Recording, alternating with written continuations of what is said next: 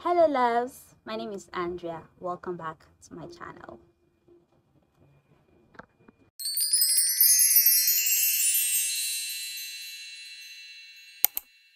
If you have been consistent with us, thank you for joining once again.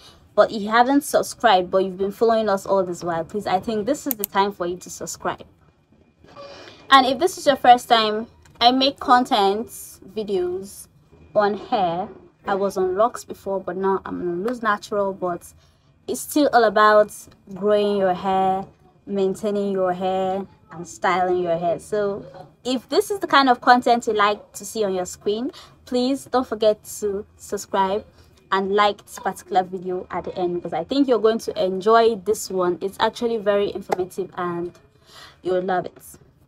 So on today's video, we'll be talking about herbs. Herbs. H-E-R-B-S. We'll be talking about herbs that help with hair growth. And herbs are something that I feel would give you that type of growth, thickness, fullness that you actually want for your hair. Now, for my skin, generally, I really don't like making use of organic stuff and all that. But when it comes to my hair, I go all the way organic, because natural plants actually help. They have a lot of nutrients, they have a lot of content, both the ones I'm aware of and the ones I'm not aware of, because I didn't do science in school. There are some properties that I know that these herbs contains that I don't really know their names, but then they really help with hair growth.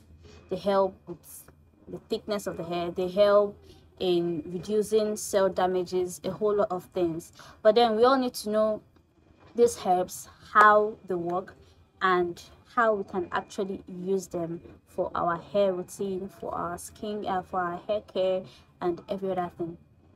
So stay tuned. So I'm going to make this video into two. Today we are going to be doing three herbs, three plants. One is the famous aloe vera.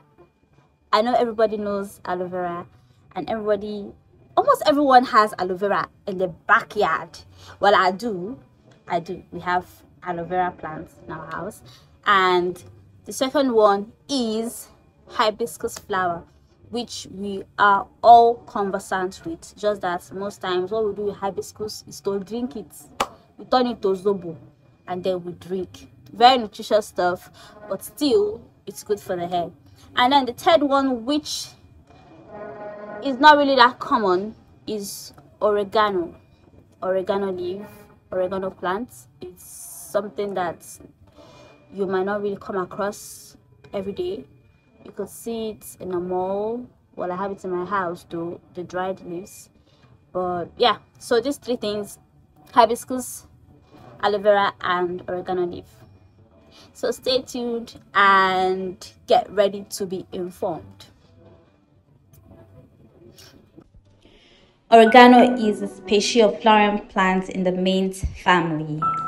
It's also native to the Mediterranean region, but widely naturalized elsewhere in the Northern Hemisphere.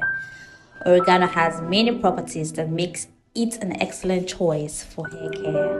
It can also be used in a tea form or oil form, or even in a hair cream or a hair mask. Oregano is perfectly preserved by drying, and with these dried leaves you can make out your hair oil from it. You can make your hair mist by immersing it in boiling water. You can actually use it for cooking as well. But for hair, oregano is rich in vitamin C, which is essential for producing the collagen our bodies need to enhance hair growth. It contains vitamin B6, which, like vitamin C as well, helps maintain healthy skin and scalp. Well, immersing this in oil using the double boiling method will give you your oregano oil, and boiling it in water can give you your hair mist, which you can just spray on your hair daily, just for moisture and normal hair growth. And for our dearly beloved aloe vera, this is a succulent plant species of the genus aloe. It is widely distributed and also considered as an invasive species in many world regions. The bioactive compounds from aloe vera are claimed to be very effective in treatments of various ailments such as burns, allergic reactions, ulcer, piles, and inflammatory. But aloe vera itself strengthens the hair. It helps with itchy scalp, protection from UV damage, promotes hair growth.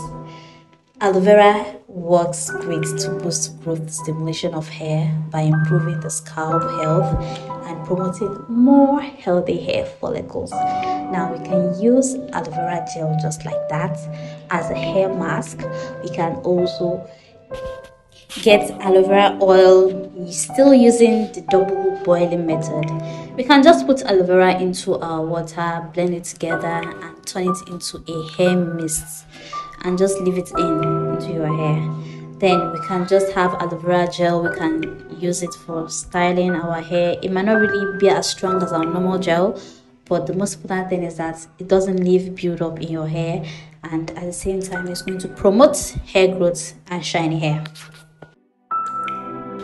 The last but not the least, our lovely hibiscus flower. I don't know if it's called hibiscus or hibiscus, but whichever. Hibiscus is high in antioxidants and offers many potential benefits. It helps promote weight loss, reduces the growth of bacteria and cancer cells, and also supports the health of the heart and the liver. Hibiscus is used for hair growth as it is rich in amino acids, a prime building block of keratin. Now, keratin is the protein that nourishes, strengthens, and binds the hair roots. Hibiscus is known to improve the building up of that keratin and boost the formation of new hair follicles, thereby stimulating hair growth. Now, the best way of preserving hibiscus is actually by drying, and in drying, now we can make use of it with making hair masks, hair mists, hibiscus oil, still by double boiling. The hibiscus plant is very common in our country. Most people have turned it to their daily businesses, getting these plants, drying them, and selling them. Most times we make use of it for our zobo drink just by boiling it and adding some other ingredients to just sweeten it. But then using hibiscus for our hair is another ball game. Some people have never discovered this, some people are not aware of this, but this is something you should try out. Making use of hibiscus for your hair mist, your hair mask, your hair oil, and every other thing. It's very rich. The ball game is to give you a softer hair, promotes hair growth, fullness, and a whole lot of things that you can ever imagine. Okay, we are back. I hope this video was informative, and I'll be making videos on how I make use of these herbs and plants that I actually mentioned, because I'm still on my braids, so I can't really do anything with it other than oiling my scalp. So when I take down my braids, I'm going to show you how I'm going to make use of the hibiscus, the aloe vera, and the oregano. One thing I'm going to tell you about aloe vera plant is that I used it very well when I was on locks, because I didn't have the relocking gel, retwisting gel, so I was making use of aloe vera gel itself.